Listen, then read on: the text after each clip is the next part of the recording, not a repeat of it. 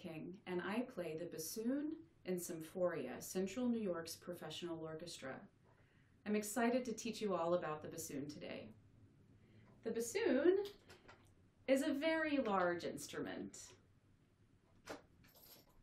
Now, because it's a large instrument, do you think it'll play high or low?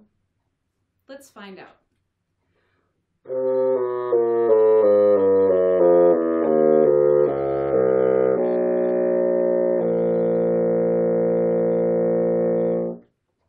If you said low, you were right. But we can play high too. I can play some very high notes.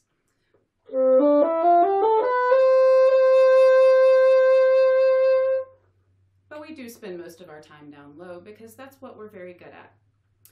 So the sound on the bassoon is made with the help of a reed. The reed is made out of a material called cane that's a little bit like wood, but it's a lot more flexible.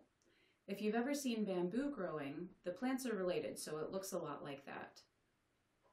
My reed is very small.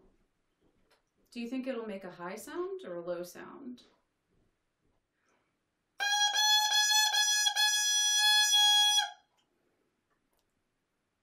It makes a high sound. One of my favorite parts of playing the bassoon is that I get to play different characters and moods in the orchestra. One character I get to play is the grandfather from Prokofiev's Peter and the Wolf.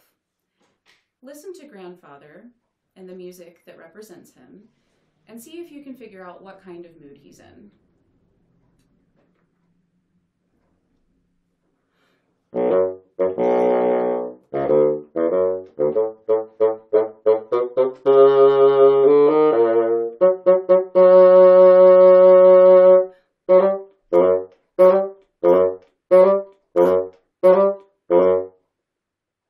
If you guessed Grandfather is grumpy, you're right.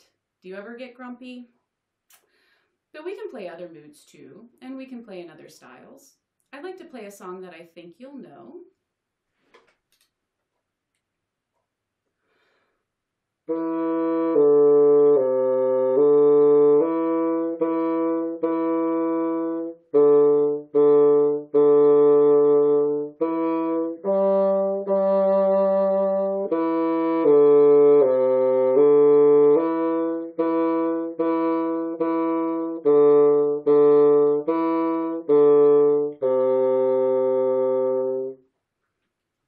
Did you know it? I bet you did.